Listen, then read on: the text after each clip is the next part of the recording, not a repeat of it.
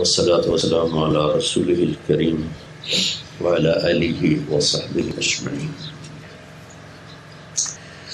اللہ کے نبی جب تشریف لائے تو آپ نے اپنی محنت کی ابتدا 3 افراد سے شروع کی، ایک عورت، ایک مرد اور ایک بچہ۔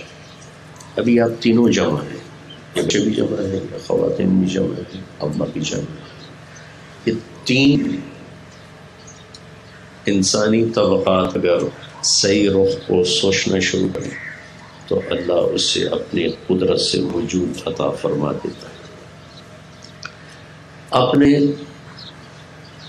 دعوت پیش کی، جب یہ آیت آئی یا ایھا المدثر قم فانذر وربک فکبر وثیابک فطہر وخذ فہجر ولا تمنن تستکثر ولربک فاصبر۔ تو آپ نے حضرت خدیجہ سے فرمایا کہ خدیجہ انقطع ایام النوم والراحہ، میرے آرام کے دن چلے گئے، میرے اللہ نے مجھے کہا ہے اٹھو اور میرا پیغام سناؤ۔ تو من اتو یستجیب، کسے سناؤ، کون میری سنے گا؟ تو اس پر حضرت خدیجہ نے عرض کی انت اول من تدعو وانا اول من استجیب، اب سنانے میں پہل کریں، میں قبول کرنے میں پہل کرتی ہوں۔ یہ پہلی اینٹ رکھی گئی حضرت خدیجہ رضی اللہ تعالی عنہ کے ذریعے سے، اور یہ واحد خاتون ہیں جن کو اللہ نے سلام بھیجا۔ حضرت عائشہ رضی اللہ تعالیٰ عنہ کو جبریل نے سلام پیش کیا، لیکن حضرت خدیجہ رضی اللہ تعالیٰ عنہ کو اللہ تعالیٰ نے سلام پیش کیا۔ پھر آپ کے قریب ترین دوست تھے حضرت ابوبکر رضی اللہ عنہ، تو آپ نے ان کے سامنے اس بات کو پیش کیا تو انہوں نے بغیر کسی حیل و حجت کو اسے قبول فرمایا۔ تو دوسری بنیاد بنے ابوبکر صدیق رضی اللہ عنہ۔ پھر آپ نے اپنے خاندان، قومی خاندان بنو ہاشم، انہیں اکٹھا کیا اور ان کے سامنے اپنی دعوت کو پیش کیا، تو سب نے انکار کر دیا۔ حضرت علی رضی اللہ تعالیٰ عنہ فرماتے ہیں اس وقت میں 8 سال عمر تھی، دبلے پتلے، چھوٹا بچہ 8 سال، کہ یہ بچوں بڑا کیا ساتھ دے گا۔ تو یہاں سے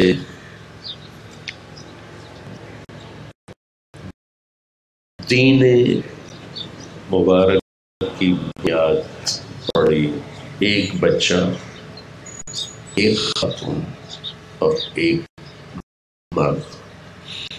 آج جتنا اسلام کا ڈھانچہ، اپنی اولاد کو عزت دو، یہ تمہارے زمانے کے لیے نہیں، اگلے زمانے کے لیے پیدا کیے گئے، یہ تمہارے لیے اچھی یادوں کا سبب بھی بن سکتے ہیں اور بری یادوں کا سبب بھی بن سکتے ہیں، لہذا ان کو عزت دو۔ پھر اللہ کے نبی نے فرمایا اکرموا اولادکم، اپنی اولاد کا اکرام کیا کرو، عزت دیا کرو۔ فاطمہ رضی اللہ تعالیٰ عنہ تشریف لاتی تھی تو آپ ان کے لیے کھڑے ہو جاتے تھے،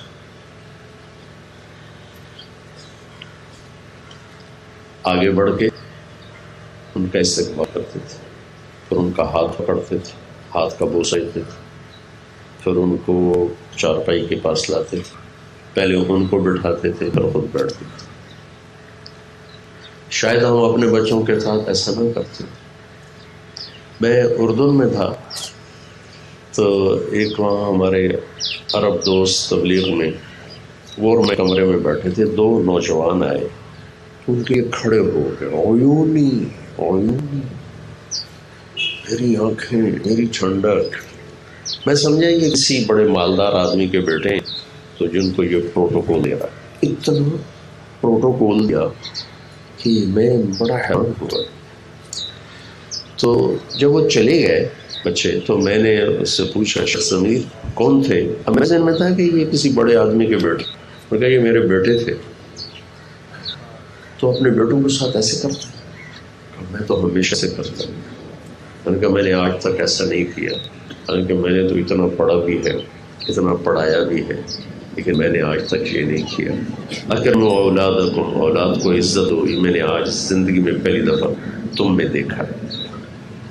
یہ عزت لوٹ کے واپس آئی ہے.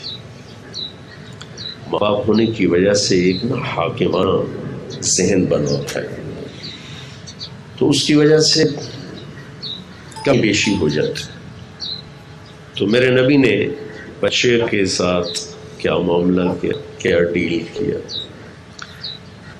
پہلے اللہ کی کتاب سے دیکھتے تو اللہ نے اس کو سب سے بڑی بشارت ذکر کیا، فَبَشَّرْنَاهُ بِغُلَامٍ حَلِيمٍ، ہم نے خوشخبری سنائی. پھر اللہ تعالیٰ نے اپنے نیک بندوں کی صفات میں سے ایک صفت یہ ذکر کی کہ وہ یہ مجھ سے مانگتے ہیں، ربنا هب لنا من ازواجنا وذرياتنا قرۃ اعین واجعلنا للمتقین اماما.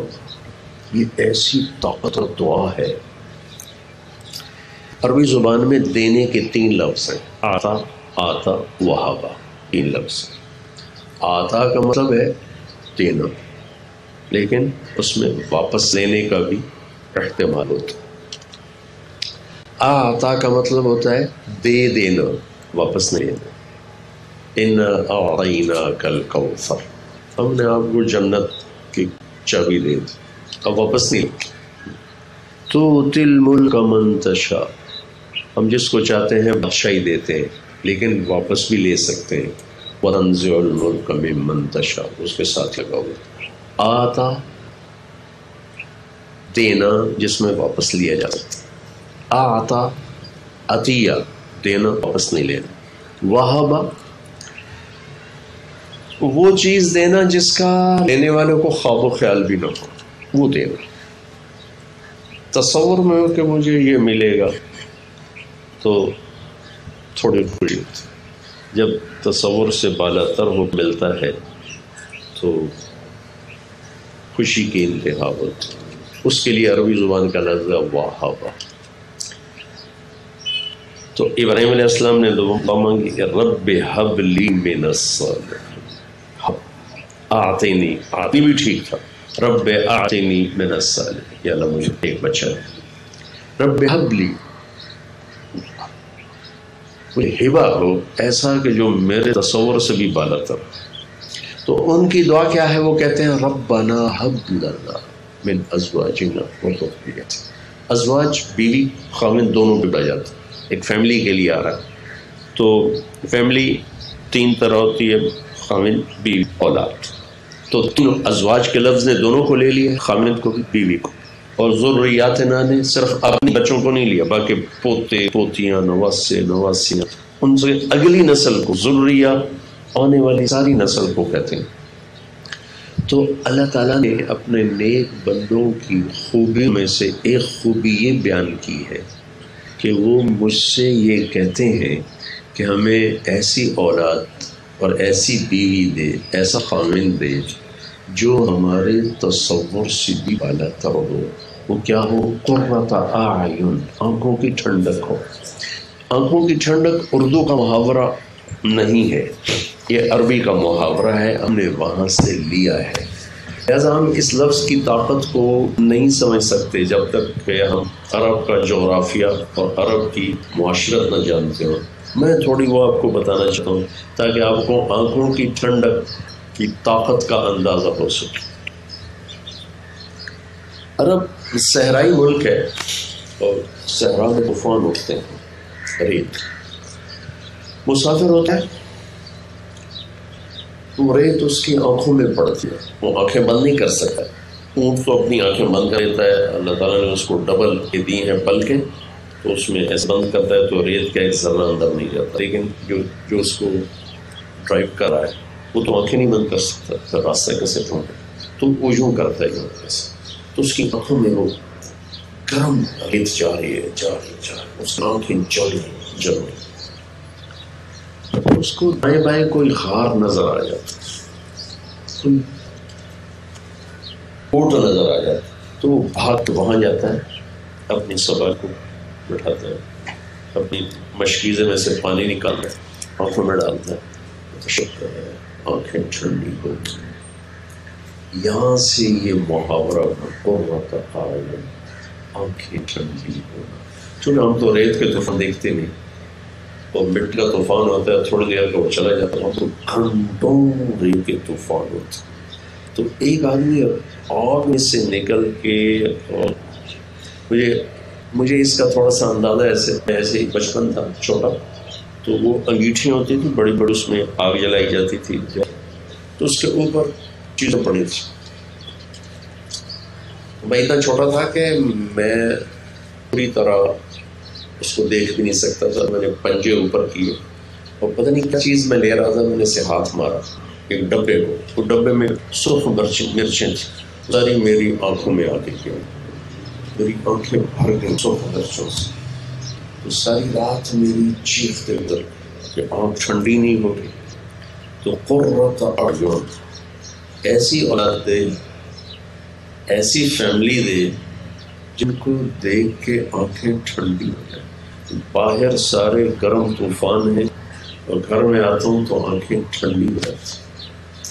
دوسرا مطلب ہے قرہ، قرار سے ٹک جانا، ٹک جانا. ایسی اولاد دے، ایسی فیملی دے کہ جن پر میری نظر جم جائے، دائیں بائیں نہ جائے، اور کی طرف میری نظر نہ اٹھے، صرف میری نظر بچوں اپنی فیملی پر ہو، اور بھی نظر خیانت نہ کرے. میری نظر میں دغا نہ آئے، قدر نہ آئے، میری نظر اپنی فیملی پر، بچوں پر جم جائے. تو اللہ نے کتنے اہتمام سے ہمیں یہ دعا سکھائی کہ یہ مانگا کرو، یہ میرے نیک بندے مجھ سے مانگتے ہیں. عباد الرحمن سورہ فرقان میں ہے، وعباد الرحمن، اور رحمان کے بندے، ان کی صفات آخر میں صفات. پر اللہ کے محبوب صلی اللہ تعالی وسلم کا اہتمام کیا تھا؟ آپ نے ارشاد فرمایا کہ جب بچہ پیدا اس کا نام اچھا رکھو، اور آپ بچوں کا نام تبدیل کر دیتے تھے، اور اتنا آپ اس میں احتیاط فرماتے تھے. آپ نے کہا کوئی اپنے بچے کا نام یسار نہ رکھے، افلح نہ رکھے، نجیح نہ رکھے. یسار کہتے ہیں آسانی کو، افلح کامیابی کو، نجیح کامیابی کو. کس لیے کہ ایک شخص باہر سے آ کے پوچھتا ہے بھائی یسار صاحب ہے، تو وہ گھر میں موجود نہیں، تو گھر والے کہتے ہیں نہیں ہے، تو آسانی گھر میں نہیں ہے. اس سے بھی بچنے کے لیے آپ نے فرمایا یسار نام رکھو. سمجھ میں میری بات؟ کہ اتنی سی جس میں خدشہ ہو کہ بھائی کامیابی کا مطلب ہے تو وہ گھر میں نہیں ہے، جی وہ نہیں ہے تو کامیابی گھر میں نہیں ہے. اس سے آپ نے بچایا، اور غلط ناموں سے وہ تبدیل فرمایا. یہ آج کل کے ماں باپ ایسے الٹے سیدھے نام رکھتے ہیں کہ وہ بس نیٹ میں پڑھا تھا، اخبار میں پڑھا تھا، کیا پڑھا تھا. اور ہمارے پٹھان تو ماشاءاللہ بادام خان، اخروٹ خان، طوطا خان، نہیں کیا کر رہے تھے. تو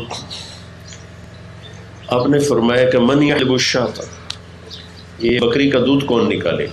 ایک شخص کھڑے ہو گیا، جی میں نکالتا. تو اس نے کہا تھا جہاں بھی لا. آپ نے کہا مسمک، نام کیا ہے تیرا؟ کہا جی مرہ. مرہ کہتے کڑوے کو، کبھی تو بیٹھ. دوسرا کھڑا کہ میں جاؤں. کہا مسمک، تیرا نام کیا ہے؟ کہا جی جمرہ، چنگاری، کبھی تو بھی بیٹھ. تیسرا کھڑا ہو کہ میں جاؤں. کہا مسمک، تیرا نام کیا ہے؟ کہا جی یعیش، زندہ باد، زندہ باد. ٹھیک تم جاؤ. ہمیں دودھ ہی نکالنا. اتنی احتیاط فرمائی نسل کا نام اچھا رکھا جائے کہ بچوں کا پہلا.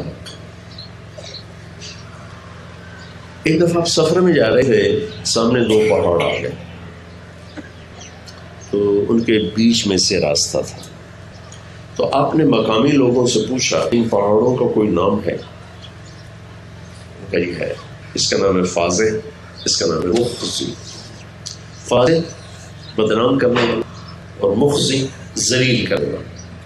تو آپ نے راستہ بدل دیا اور پہاڑوں کے بیچ سے نہیں گزرے، اوپر سے چکر کاٹ کے آپ تشریف لے گئے.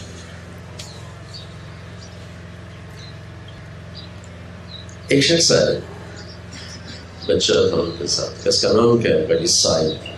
سائد کہتے ہیں وہ جانور جو ایسے کھل جائے اور پاگلوں کی طرف پھر رہا. آپ نے کہا نہیں، اس کا نام عبداللہ ہے. کئی بس ہم اپنا نام رکھا، ہم نہیں بدلنا. تو وہ بچہ پاگل ہو گیا. نام سے بھی، نام کے غلط معنی سے بھی آپ نے اپنی امت کو بچایا. ایک سائد، ان کا نام تھا حسن. آپ نے فرمایا تیرا نام کیا؟ کہا یہ حسن. حسن کہتے ہیں غم. آپ نے کہا نہیں تیرا نام میں سہل، سہولت والا. کہا نہیں جی میں اپنے باپ کا رکھا نام نہیں بدلتا ہوں. تو سعید بن مسیب ان کے پوتے ہیں، وہ فرماتے ہیں ہمیشہ ہمارا خاندان دکھوں میں ہی رہا، کبھی دکھ سے نکل نہیں سکا. یہ آپ کا اہتمام ہے صرف نام کے، بچوں کا نام کیسے رکھا جائے. پھر اس کے بعد آپ سارے عالم کے نبی ہیں لیکن بچوں کے لیے آپ ٹائم نکالتے ہیں. ایک واقعہ سناتا ہوں.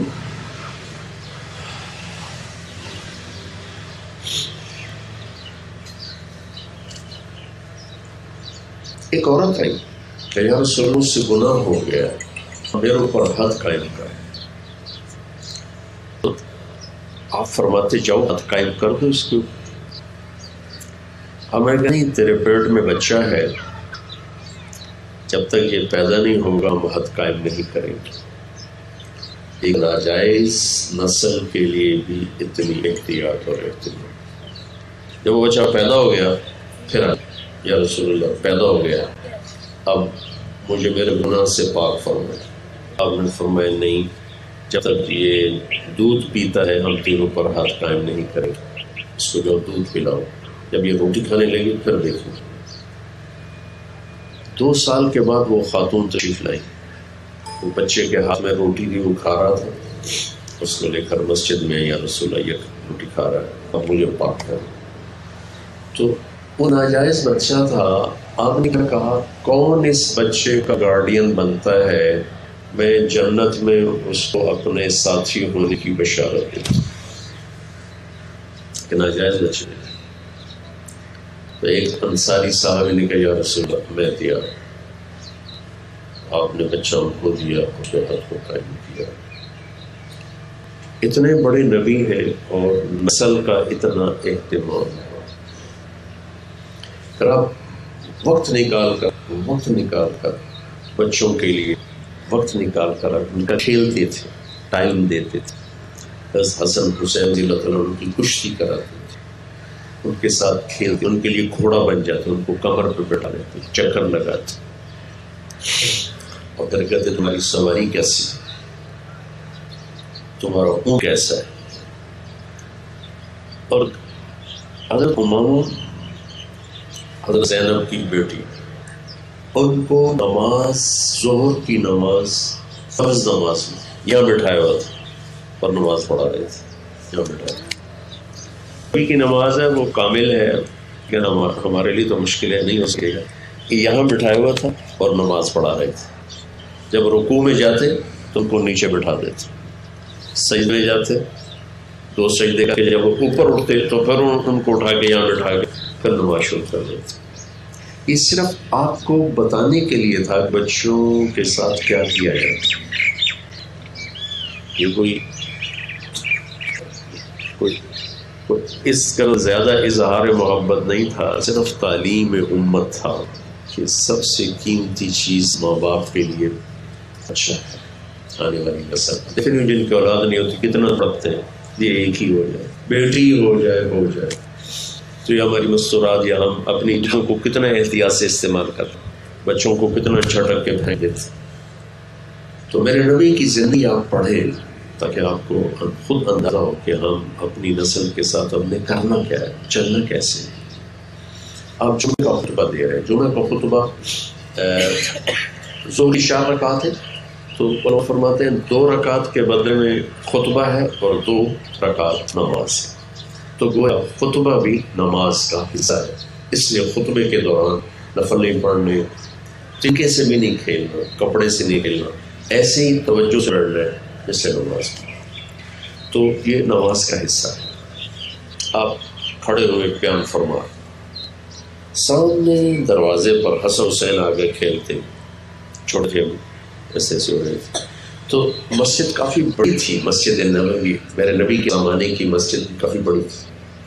تو اب آپ ایک دم نیچے اترے، جیسے آپ مجھے دیکھ رہے ہیں، آپ کو پتہ نہیں پیچھے گیا، ٹھیک ہے. تو میں اگر یہاں سے تیزی سے اتروں تو آپ سب کو کیوں؟ تو میرے نبی ایک ممبر سے اترے، ایسے گئے مجمع کو چیرتے ہوئے، سارے ایسے دیکھ رہے ہیں کیا کیا. دونوں بچوں کو اٹھایا اور اندر آئے اور ممبر پہ بٹھا کے دوبارہ بیان شروع فرما.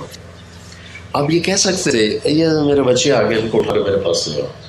جو لوگ آخری صف میں بیٹھے تھے آپ ان سے فرماتے کہ میں ان کو آگے لے کے آ جاؤں، ٹھیک ہے.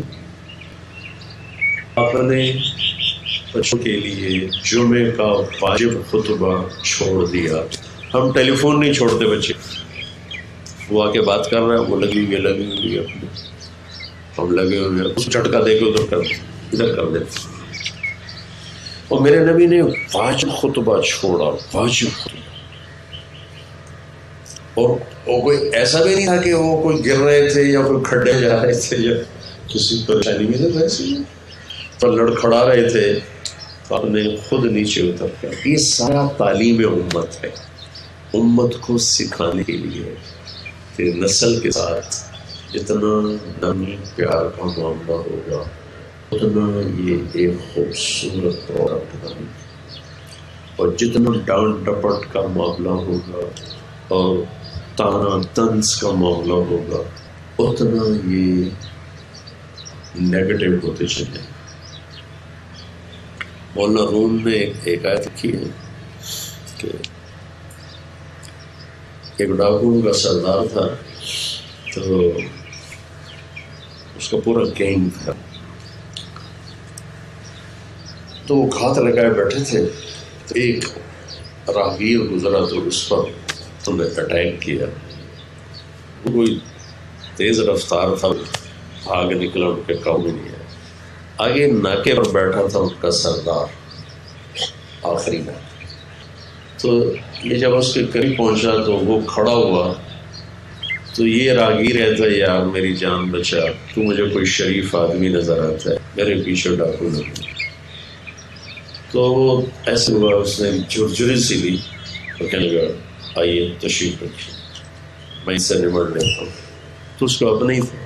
جب وہ قریب آیا تو آگے سردار کھڑا تھا، تو پیچھے تو اس نے کہا میرے دوست آپ جائیے. کہا تم کون ہو؟ کہا یہ کیوں پوچھتے ہو، جو مجھے بتاؤ تم نے میرے پریشان. کہا میں یہ ڈاکوں کا سردار. کہا تو پھر تو نے مجھے کیوں چھوڑ دیا؟ مجھے آج تک کسی نے شریف آدمی نہیں کہا تھا، تو پہلا انسان ہے جس نے مجھے شریف آدمی کہا. تو میری شرافت بھی جاگ گئی. لفظ اتنا اثر کرتا، بیجا ڈانٹ ڈپٹ، بیجا طنز تانے، یہ ختم کر دیتے. استعدادیں سارے جو نیورون ہوتے ہیں جل جاتے. تو یہ پھول سے نازک دولت ہے، پھول کو سونگا جاتا ہے، ہاتھ لگائیں تو اس کی پتی مرجھا جاتی. یہ ہماری آنے والی نسل ہے، ہمارے لیے صدقہ جاری ہے، ہماری قبروں میں ٹھنڈک ہے. یہ اچھے انسان ہے، بس یہ سب اچھے انسان. انہوں نے کیا بنا ہے یہ یہاں لکھا ہوا ہے، ہم نہیں بنا سکتے.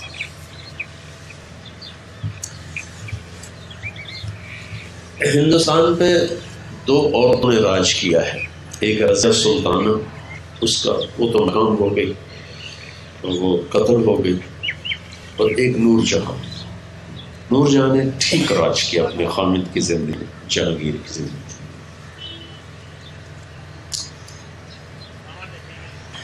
یہ ایک غریب ماں باپ، غریب جوڑا، بھوک فاقے کا مارا ہوا، سفر میں تھا. نور جہاں پیدا ہو گئی تو ماں باپ دونوں نے کہا اپنا بوجھ نہیں اٹھایا جاتا، اس کا بوجھ کہاں سے اٹھائیں گے، یہی چھوڑ دو، مقدر میں ہے تو بچ جائے گی ورنہ مر جائے گی۔ ماں بھی اتنی اپنے فقر سے تنگ تھی کہ انہوں نے اس کو وہیں چھوڑ دیا، کپڑے میں لپیٹ کے ایک جھاڑی کے ساتھ۔ شام کو ایک قافلہ وہاں اترا، اس قافلے میں نے اپنے خیمے گاڑے، لوگ ادھر ادھر پھرے تو ایک جگہ سے بچے کے رونے کی آواز، ایک شخص کیا، اس نے دیکھا بچی کپڑے میں لپٹی، اس نے آ کر اپنے سردار کو، یہ مغل دربار کے سردار تھے، شاہ جہاں کے دربار، اس کے ہمایوں کے دربار، تو انہوں نے کہا جی حضور یہ بچی پڑی ہے۔ اس نے کہا یار میرے اولاد نہیں، میری گود میں ڈالتا۔ اس نے وہ لے لی، اس کو ہندوستان لائے، تو جوان ہوئی تو علی کل خان ایک سردار تھا، ان کی شادی کی، بہار بنگال کے گورنر تھے، ایک لڑائی میں وہ شہید ہو گئے، تو ان کے خاندان کو بلوا لیا گیا، اکبر نے اپنے دلی میں بلوا لیا، آگرہ میں اس کی فرش کے لیے۔ وہاں جہانگیر کو نور جہاں پسند آ گئی، اس نے شادی کر لی اور وہ ملکہ نور جہاں بن گئی۔ ماں باپ نے چھوڑا تھا کہ ہم بھوکے اس کی روٹی نہیں برداشت کریں، اور اللہ نے اس کے لیے ہند کی ملکہ کا مقدر بنایا ہوا تھا۔ ان بچوں کے ماتھوں پہ لکھا ہوا ہے جو انہوں نے بننا ہے، اس سے آپ پریشان ہونا چھوڑ دیں، یہاں سے کھائیں گے۔ یہ نیو خان تھی، نیو خان بہت چلی، 40-50 سال چلی۔ میں عبداللہ خان روپڑی، میں اس سے ملا، کہنے کہ میرے پاس ڈی ایس سی تھی اور ہمارا 11 کنال رقبہ تھا، 11 کنال، وہ بھی میاں والی میں بنجر، اور میرا باپ بہت دیانتدار تھا، 1 روپیہ رشوت نہیں دیتا، اور میں اسلامی گورنمنٹ کالج میں جہاں پڑھتا رہا اس کے ساتھ اسلامیہ کالج تھا قریب، تو اسلامیہ کالج 13ویں جماعت چھوڑ کے واپس میاں والی چلا گیا پڑھنے سے۔ کب میرا باپ بیٹھ کے روتا تھا فزیکلی کہ تو روٹی کا کھائے، میری تو پینشن ہے، روٹی پاکی جاتی ہے، میں مر گیا تھا، تو روٹی کی تو کھاؤں۔ وہ اربوں پتی آدمی بن، نیو خان نے 40 سال پنجاب کی سڑکوں پہ راج کیا، لہذا اس سے ہم پریشان نہ ہوں، روٹی کہاں سے کھائیے، ان کا بنے گا کیا، یہ ہمارا نہیں کام، یہ اوپر والے کا کام۔ ایک مشیرہ تھا، اس کا نام تھا ابو شجاع، دریا کے کنارے مچھلیاں پکڑ رہا تھا، اس کے 3 بیٹے بھی ساتھ، ایک کاہن گزرا، نجومی، یہ کہہ لے آج کی زبان، کہنے لگے یار میری گل تو سن، میں خواب دیکھا، کی دیکھیے، کہ میں نے پیشاب کیا، اس میں سے آگ کے 3 شعلے اوپر چلے، اوپر جا کر چھوٹے چھوٹے شعلوں میں تبدیل ہو گئے۔ وہ کہنے لگا اے کون ہے، کہ میرے پتر نے کہ اتنا ہی بادشاہ بن گیا، تو اس نے جوتا ڈالا، اس کی پٹائی شروع کر، اور اپنے بیٹوں سے بھی کہا مارو ضرور پٹ کر، ساڑی غربت مذاق اڑائی جانا ہے، چاروں نے چنگی طرح دھو کے پڑیا، تو پھر ان کا ابا کہنے لگا یار انہوں بڑا مار ہے، ایک مچھی دے چھڑو، انہوں ایک مچھی دے چھڑو، ایک مچھی دے چھڑو، اور میرے پٹی تا جان لے تو ایک لوے جو ہونا ہو جڑا میں دسیا۔ 20 سال بعد یہ تینوں بادشاہ اسلامی سلطنت کے بنو عباس کی سلطنت حکمرانی کی 334 ہجری سے لے کر 446 ہجری تک، وہ 110 سال کے قریب، 112 سال اس مشیرے کی اولاد نے حکومت کی۔ وہ عز الدولہ، عماد الدولہ، رکن الدولہ، یہ 3 انہوں نے اپنے ٹائٹل نام بنائے، پہلے تو یہ نام نہیں تھے، لیکن حکومت ملنے کے بعد انہوں نے اپنے یہ 3 نام بنائے، تو انہوں نے ایران، خراسان، بغداد، سارے اسلامی سلطنت پہ قبضہ کیا، بڑی طاقت اور حکومت قائم کی۔ ہماری پریشانی یہ ہے کہ اللہ ان کو بس نیک بنا دے، نیک بنا دے۔ اگر یہ نیک ہوں گے تو اللہ ان کا والی ہوگا. اگر یہ نافرمان ہوں گے تو ان کی ہر نافرمانی ہمارے لیے وبالی شان ہے. عمر بن عبدالعزیز کا انتقال ہونے لگا، اسلامی خلیفہ بنو امیہ، تو بڑی دیانتداری سے حکومت کی. تو ان کے 12 بچے تھے، تو ان کے صالح ہیں مسلم بن عبد الملک. وہ کہنے لگے بھائی جان آپ تو جا رہے ہیں، بچوں کے لیے کیا چھوڑا ہے؟ بچوں کے لیے چھوڑا تھا تو 2 روپے بنتے تھے. تو وہ فرمانے لگے میرے بھائی حرام میں نے کھلایا نہیں اور حلال میرے پاس تھا، حرام کھلایا نہیں، حلال تھا نہیں. اگر یہ نیک ہوئے تو اللہ ان کی حفاظت کرے، اور اگر یہ برے بن گئے تو پھر یہ جاننے اور ان کا کام تو. پھر اپنے بچوں کو بلایا اور فرمایا کہ بچوں میرے سامنے 2 راستے تھے. ایک یہ تھا کہ میں تمہارے لیے پیسہ جمع کرتا جہاں سے بھی کرتا اور خود جہنم میں چلا جاتا. دوسرا یہ تھا کہ میں تمہیں تقویٰ سکھاتا اور خود میں جنت میں جاتا. تو میں نے دوسرا راستہ اختیار کیا ہے، میں نے تمہیں اللہ سے لینا سکھا دیا، وہ تمہیں ظاہر کرے گا جب ضرورت اس سے مانگ لے. تو انتخاب 2 روپے مشکل سے بچے تھے. ہشام بن عبد الملک کزن 10 لاکھ درہم چھوڑ کے مرا بچوں کے لیے. 10 لاکھ آج کوئی 10 کھرب روپے بنتا ہے. چند سال کے بعد ہشام کے بچے مسجد کی سیڑھیوں پر بیٹھ کے بھیک مانگتے تھے، اور عمر بن عبدالعزیز کے بچے ایک مجلس میں 100 گھوڑے اللہ کے نام پہ صدقہ کر دیتے تھے. 100 گھوڑے کا مطلب 100 پراٹھوں دے دیں. آپ کی ماؤں کی والدین کی ایک فکر ہو یا اللہ یہ نیک بنے، نیک بنے. اگر ہم یہاں فوکس میں بیٹھا تھا، میرے استاد صاحب تھے مولانا سید صاحب رحمۃ اللہ، تو ایک شخص آیا اپنے بچے کو لے کے، حضرت دعا فرمائے اللہ میرے بچے کو عالم بنائے. تو میرے استاد صاحب نے فرمایا اللہ آپ کے بچے کو نیک بنائے.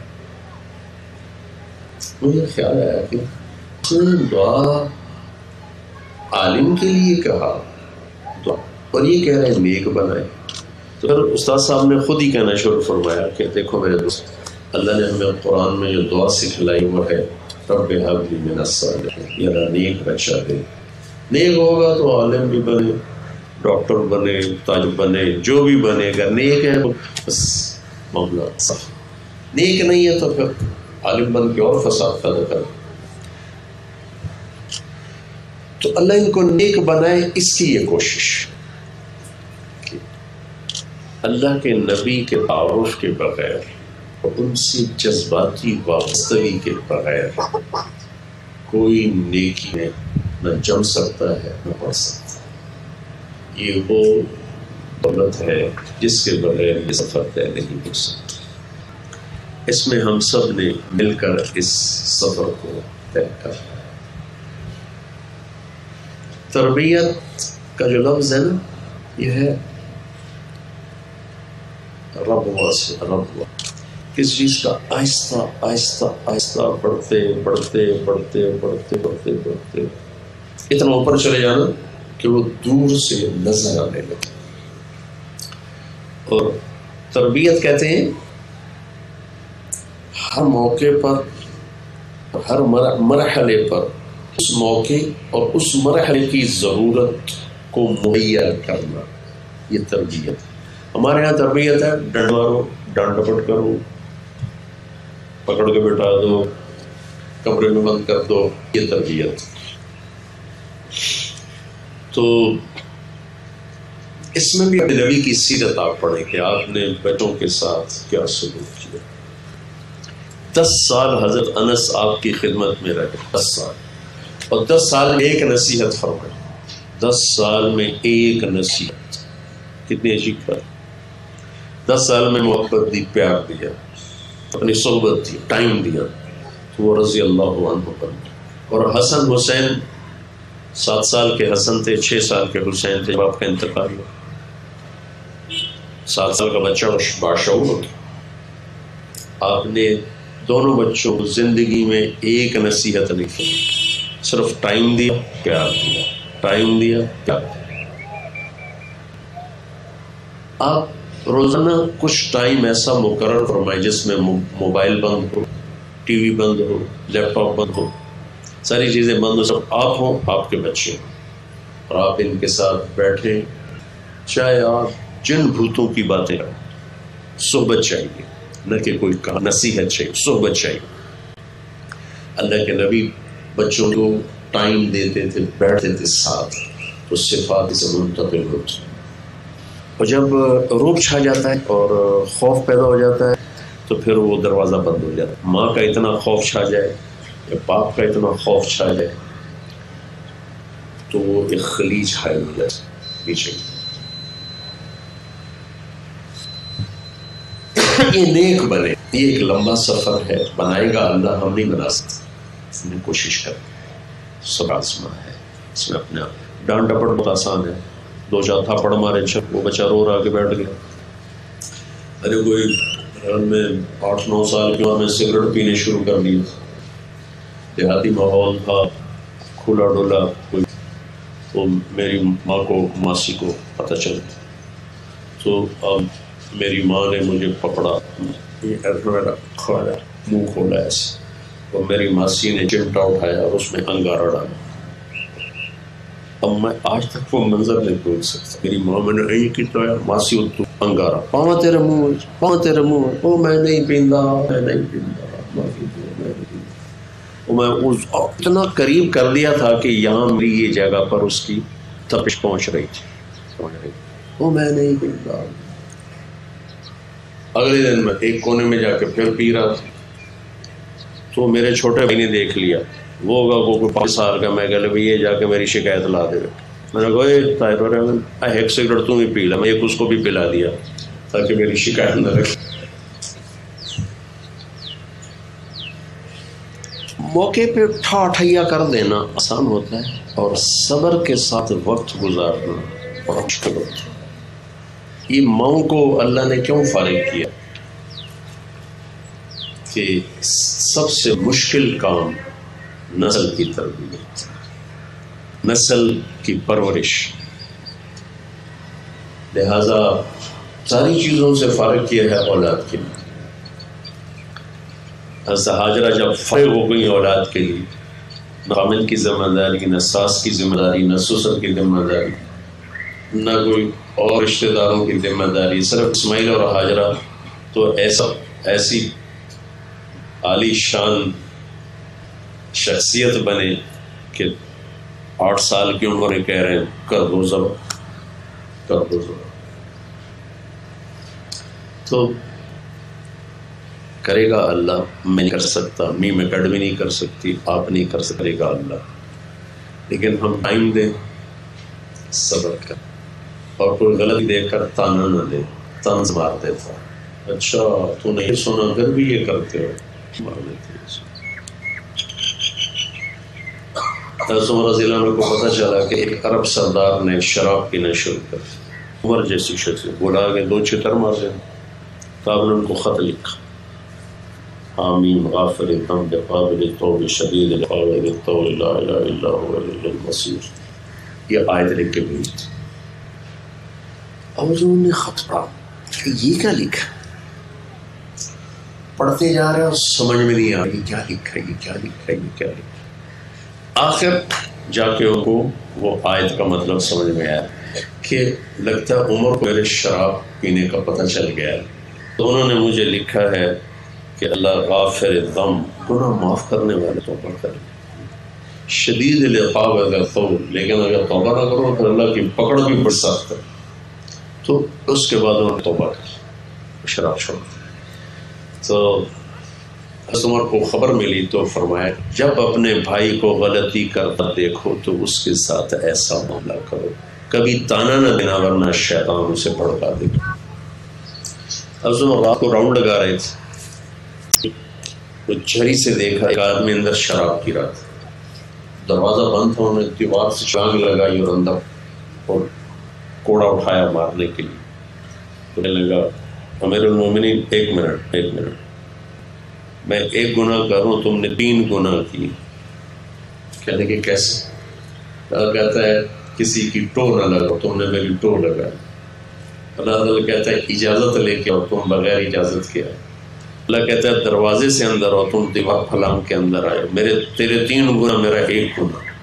تو چپ کر کے چلے. ایک مہینہ وہ بندہ شرم کی وجہ سے مسجد میں نہیں آیا. 1 مہینے کے بعد وہ نماز میں آیا تو حضرت عمر نے دیکھا اس کو بتایا پھر اپنا کان قریب کر. صاحب نے کہا میں نے تیری بات کسی کو نہیں بتائی. وہ کہے گا آپ اپنا کان میرے قریب کرو. تو اس نے ایسے کیا کہ اس کے بعد سے میں نے بھی آج تک نہیں پی. یہ چاہتے ہیں ماں باپ سے کہ اپنی زبان میں شیرینی ڈالیں. طنز، تانے، شدت، سختی، پکڑ. تنبیہ ضروری ہے. تنبیہ کا مطلب ہوتا ہے بڑے خوبصورت انداز میں اس کی کمی کو بتانا. شرمندہ کرنے کا نام تنبیہ نہیں ہے. تو اس لیے اللہ تعالیٰ سے دعا کریں کہ اللہ ہمارے اس سفر کو قبول فرمائے. یہ بچے ہمارے لیے سرمایہ ہیں، ذخیرہ آخرت ہیں.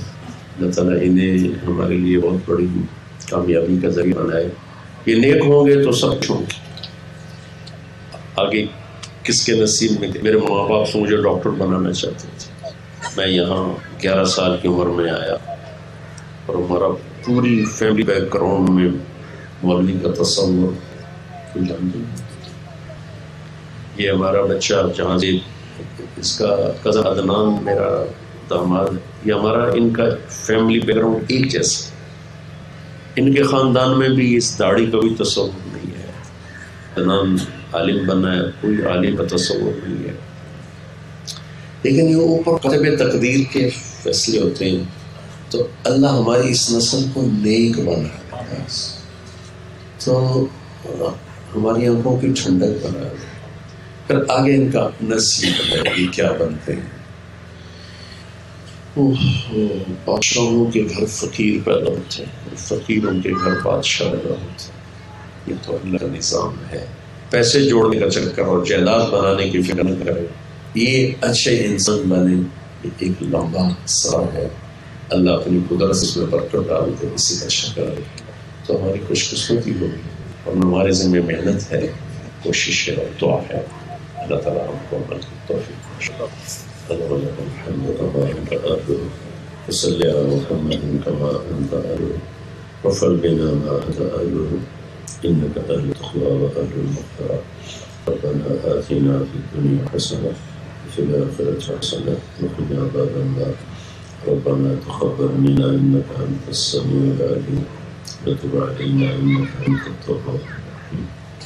یا اللہ، نہ ہمارے دل ہمارے قبضے ہیں، نہ ہمارے بچوں کے دل ہمارے قبضے میں ہے.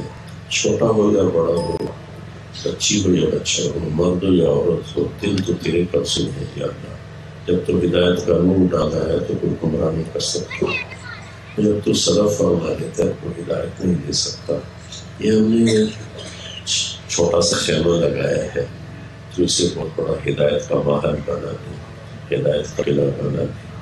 اور یا اللہ، یہ جو سفر شروع کیا ہے تیری رضا، تیری محبت، تیرے حبیب کی رضا، ان کی محبت میں شروع کیا ہے.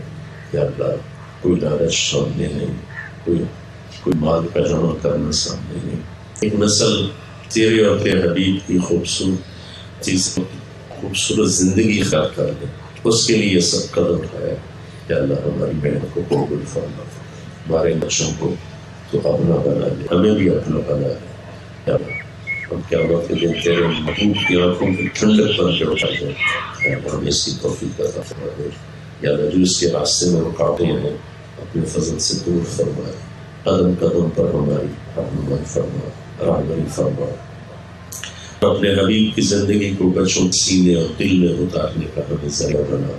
بڑوں کے اندر اور چھوٹوں کے اندر یا اللہ، اپنے محبوب کی پاکیزہ زندگی اندر اتار کا ہمیں ذریعہ بنا.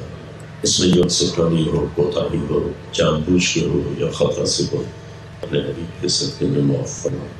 یا اللہ، ہماری اس چھوٹی سی ہمارے اس بیج کو ایک تناور درخت بنا دے، سایہ دار، پھلدار، پھولدار، مہکنے والا، اور سارے عالم کی ہدایت کا ذریعے کے طور پر اسے قبول فرمائے۔ وصلی اللہ تعالی علی نبی الکریم۔ السلام علیکم ورحمۃ اللہ۔